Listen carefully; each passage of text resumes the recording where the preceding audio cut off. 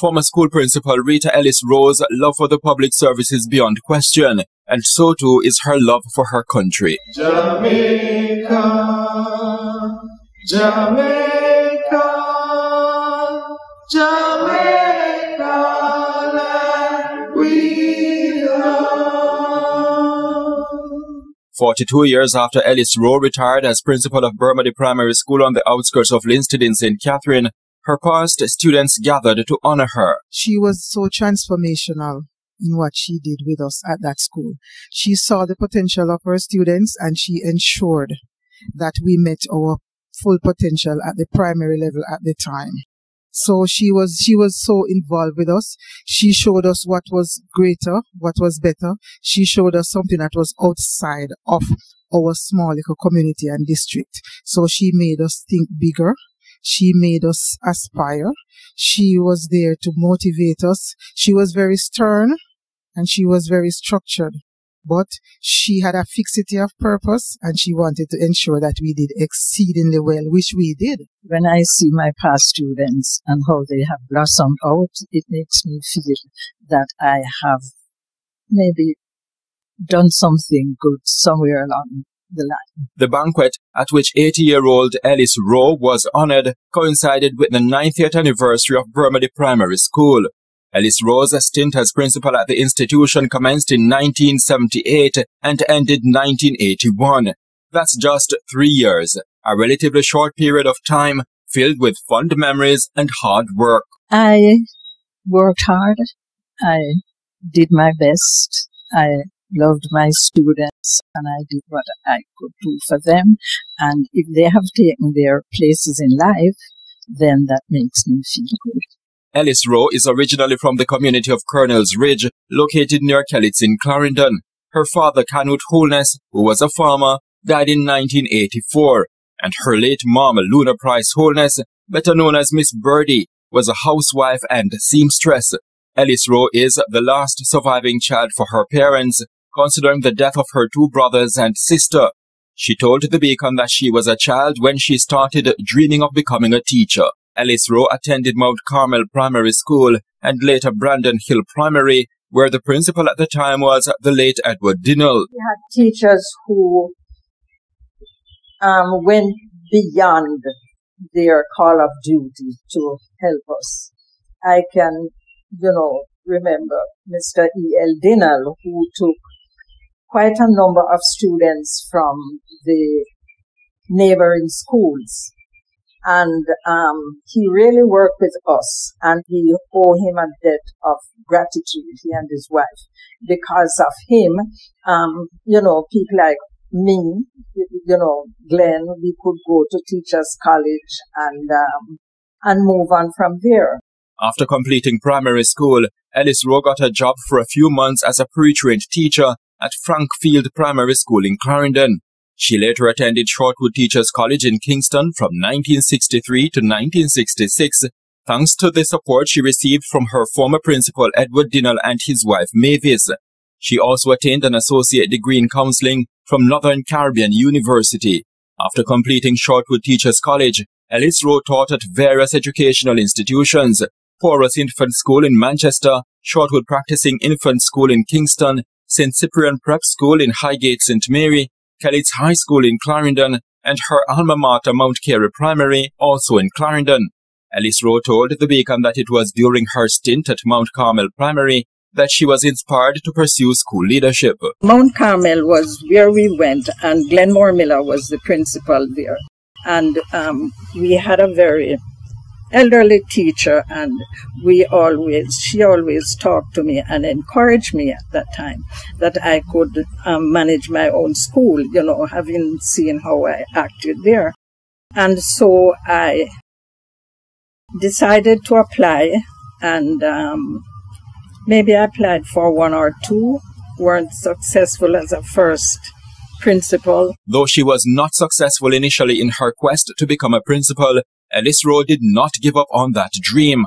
It finally came true when she applied for the post at Bermondsey Primary School in 1978 and was interviewed by the school's board chairman at the time, Donald Taff. Ellis Rowe recalled that she first heard about Bermondsey Primary School through another teacher from her community, Ruby Bramwell. who, at the time, was employed to McGraw High School, located close to Bermondsey. There were hundreds of students enrolled there, among them Carleen Lewis Malcolm, who, to this day, still sings Ellis Rowe's praise. I have fond memories of Mrs. Ellis. Mrs. Ellis came to school when I was in grade 2, and I was immediately transferred to grade 3. And she saw to a number of my attributes. She realized I was an introvert, and she tried her best to pull things out of me, and for that I'm grateful. Ellis Rowe recalled that at the time she went to Bermondsey Primary, she was informed that the school, over a protracted period of time, was not reaping success in the National Primary School exam known then as Common Entrance. When they told me that there were no passes for so many years, that propelled me to work hard with them and to get the best teachers, and for teachers to sacrifice their times for them. And one of them reminded me that in my first year I had 5 or 7 passes. I don't remember, I can't believe, but thank God. And so students moved on to secondary school and high schools. And the school continued to grow. A show of humility, Ellis Rowe is quick to note that she does not take all the credit for the achievements secured under her leadership at Bermondsey Primary. She expressed gratitude for the contribution made by other teachers, board members, and residents of the community. We work as a team at school, in the community, because you cannot separate the school from the community. She added that, looking back, she has no regret that her journey took her to Bermondsey. There are happy memories, there are good memories, and I don't regret my going there and my first experience as principal. After leaving Bermondsey Primary School, Ellis Rowe's sojourn as a teacher came to an end. Though she was no longer in the classroom, she remained in the public service. Ellis Rowe explained that her journey outside the classroom began with the then Ministry of Public Utilities and Transport. I did a short stint at the Ministry of Public Utilities at the time, and then I left and I worked as the administrator at Bustamante Hospital for Children. And then after maybe about 7 years, after a few years at Bustamante, they asked me to do the Kingston Region Hospital. It was Bustamante, KPH, Jubilee, Mona, and I think there was a clinic someplace in West Kingston. For me, that workload was very heavy, and I decided to, and it was, yes, I have my memories there. But I enjoyed being at Bustamante Hospital. And after that, I went to the town planning. Ellis Rowe told The Beacon that it was a bittersweet feeling transitioning from the classroom. The transition wasn't difficult in terms of administration, but in terms of leaving the classroom, emotionally, it was difficult. But in those days, salaries were very low, and you tend to want to move on and, get a better salary. She added that, although salaries were relatively low when she was in the classroom, she did not allow that to affect her approach to teaching. She did it from the heart. I didn't think about money too much. I don't know. I just wanted to help children. I just wanted them to move on. I wanted them to be something, to have a career. Lots of teachers go into the classroom now for gain, what they can get. But in those days, it's not what they could get. It's what they could give. And if I gave, I give God thanks for that. Love for children, Ellis Rowe noted, helped to keep her grounded while she was a teacher, and it should be a hallmark for others in the profession. I would say, do not go into it for the gain. Things are different, and people, yes, will have to live. But if you know you don't have a love for children, a love for teaching, do not go into it because you're not going to do well. You must love children, you must love people, and you must accept the remuneration, whatever it is, before you go into it. Don't go into it just for money. ELLIS ROWE, who has spent time in the United States, now lives in St. Andrew with her 94-year-old husband, Royston ROWE. She is involved in philanthropy and she became a Christian in her latter years. That is one of the hallmarks of my life because, regardless of what we are doing, if we don't have Jesus in the mix, it can fail. So I have no regret being a Christian. I attend the Church of God of Prophecy at present at 47G Old Hope Road, and we started that church in Spalding's Lane within the Swallowfield community.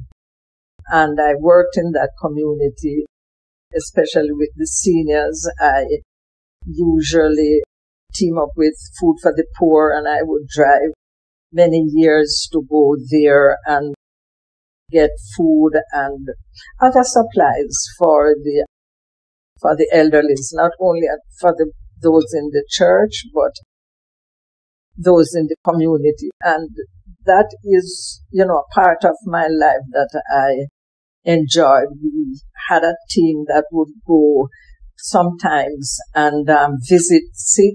I remember, bathing sick people, tying up their wounds, so to speak, and getting things for them like bed, mattresses. Those give you a sense of fulfillment. When you have helped a sick person and a family, when you have fed the poor, it gives you that sense of fulfillment. And I enjoyed that for many years. And this is the reason when I went to the States, I couldn't live there, I couldn't stay. I always wanted to come back home, and I continued to work. ELLIS ROWE hopes to be remembered for the lives that she touched, including those with whom she came in contact when she was a teacher. I hope that they would remember that I, set an example, set a precedent, and that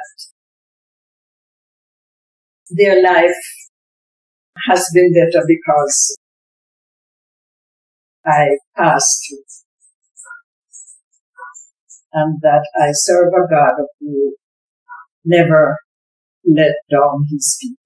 He gave me the strength and the grace and the wherewithal to do what I have done. On the behalf of videographer Dean Alcott, I'm Horace Mills reporting for the Jamaica Beacon. This report was brought to you by Bermuda Primary School Past Students Association.